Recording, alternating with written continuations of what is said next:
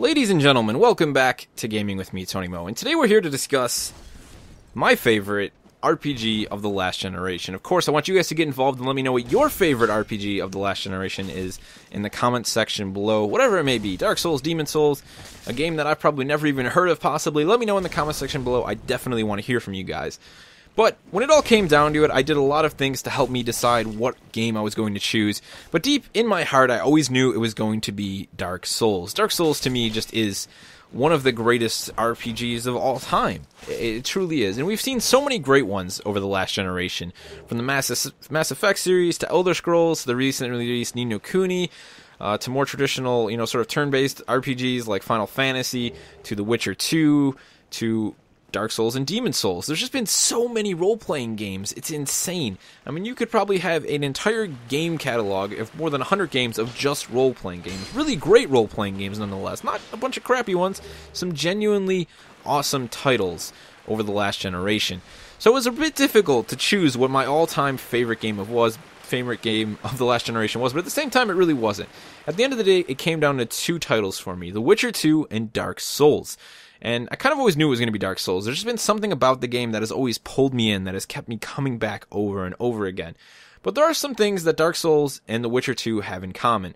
As a whole, I think they sort of feature the three best examples of, the three primary elements of an RPG. You have your story, you have your combat, your combat and your gameplay, and then you have the actual world itself that you're in, the world of Lordran and all of its different elements in Dark Souls, and Temeria inside of The Witcher 2. And I think that both of these games do all of those elements very, very well. The combat, specifically, is something that Dark Souls and The Witcher 2 excel at, greater than just about any other RPG on the market, in my opinion. Specifically when we talk about action RPGs, real time, not turn-based or anything like that. Skyrim, while a lot of people I know Skyrim, they love it to death. I love Skyrim to death too. I love the Elder Scrolls series in general. Oblivion was one of my favorite games. I'm a big fan of Morrowind to this day, and Skyrim was fantastic. But the one thing that has always bothered me about all of the titles in the Elder Scrolls series has been the lack of actually good combat. I think that in the next Elder Scrolls game, hopefully they revamp the combat system. I really do, because in games like Dark Souls it's hard. There is no difficulty setting. It's just always hard, right? And the combat is extremely deep. It's extremely rewarding, and it has a lot of elements to it. Parrying and dodging and backstabbing. And when you understand all of those elements and put them together, you become much better at the game. And then you still have a ways to go. The same thing goes for The Witcher. There's a lot of preparation involved in pre-combat, whether it be taking potions or different things to increase your combat skills whilst you're in combat, as well as the parrying mechanic, the dodge mechanic, all of the separate mechanics that make up The Witcher 2's combat system. Those are the elements that make both of these games have such outstanding combat systems.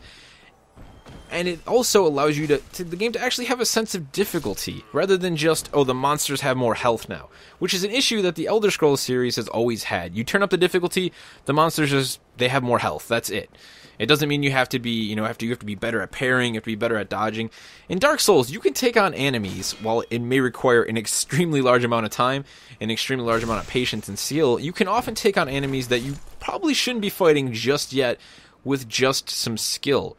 There's enemies in Dark Souls that will one-shot you instantly, but if you know how to dodge and roll and make proper use of all of your different materials and your elements and your potions and your buffs, you can be successful against some truly terrifying enemies that someone who is new to the game may not be able to. That's what, to me, makes Dark Souls so special.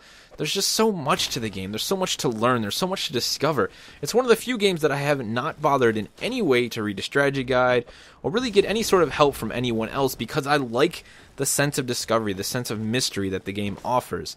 And that carries into its story and its world. To me, the Dark Souls world is one of the most fascinating and mysterious worlds in a role-playing game to date. There's just so much that we don't know about the Dark Souls universe. It's left for us to just kind of interpret in our own way, to figure it out in our own time, in our own means. The game doesn't really give you a lot directly. You run into NPCs that will just kind of talk strangely about different covenants and things of this sort. There's just there's so much to not know about Dark Souls. It's just what makes the world that much more fascinating, that much more mysterious, as I said. And to me, it's one of the most intriguing and interesting aspects of the entire game. And of course, that carries over, that's just, it combines the story and the gameplay. The story and the world are both so mysterious. There's just so little to know about both sides. The entire time you're walking through, through Lordran, and again, all of the different sort of places and locations inside of Dark Souls, while it should all feel very familiar, I mean, you're fighting skeletons and monsters and dragons, it all feels so new, so fresh, so unfamiliar. Not once have you ever been like, oh man, I fought skeletons a million times in RPGs before. There's just something about Dark Souls that manages to feel so fresh and new and different. I think it just has to do with that whole sense of mystery that the game invokes at every single corner. The locations and the world and the world design in Dark Souls is just very dark and very mysterious. I keep saying mysterious, but it's just true. It really is, and that's what pulls me back in. Dark Souls is a game that I've started over more times than any other game I can think of. I probably have over 20 characters I've started on Dark Souls. This is probably my 21st. Actually, when I picked up the PC version today, I had decided to make this video in advance and then saw that the PC version was on sale. I said, I'll start a brand new character, and I'll use that footage, actually, for the video. So this is like my 21st character, and I have no problem starting the game from scratch for some reason. I could be 10 seconds from the end of the game, and I don't mind starting over. There's just something about the combat and the locations in the world that is always interesting to me. It never gets old. It never gets boring. Whereas as much as I love Skyrim, and I have like 200 hours in Skyrim, don't get me wrong, probably more than that now actually, I cannot bring myself to start a new game. I just always play the same character. I keep exploring, I keep killing things as the same character. Starting new to me is just like the most boring thing I can possibly do. Or Skyrim just doesn't seem to function that way. Dark Souls doesn't seem to function that way for me. It's just always gratifying, no matter how many times I start from the beginning and push my way to the middle or near the end and then start over again. I always enjoy it. It's a strange thing, but that is why I chose Dark Souls as my favorite RPG of the last generation. So as I said, I want you guys to let me know what your favorite RPG of the last generation was in the comment section below.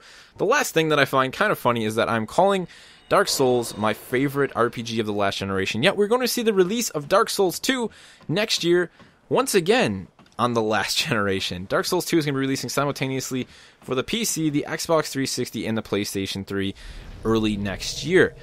And that's going to be awesome, because it's kind of nice to see that there are developers and publishers who still think, whether it's because they started the development of the game and they couldn't really transition to the next gen, but they understand that there are still people who are going to be playing on the last gen consoles. There's still people like myself who own next gen consoles who still appreciate that there are still games being released on the last gen and still plan on playing them. Dark Souls 2 is something I'm looking forward to very much. It's probably, in my opinion, going to be one of the last great role-playing games of the last generation.